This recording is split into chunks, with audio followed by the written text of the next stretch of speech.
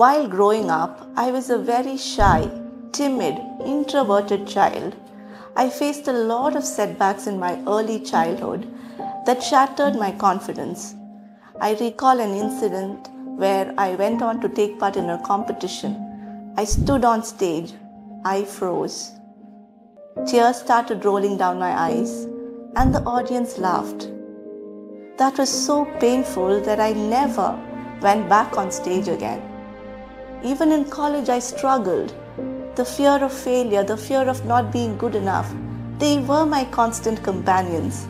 Marriage and motherhood brought with it its own challenges. And I failed. I failed at being a good mother to my son.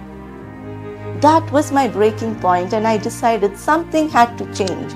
Fortunately, I met my mentors and coaches who helped me in my personal transformation. I understood the importance of personal growth in creating my reality. Today, I stand before you, this confident speaker, running a successful coaching business, making a lot of money doing what I love. I learned that the best decision I ever made in my life was to invest in my personal growth.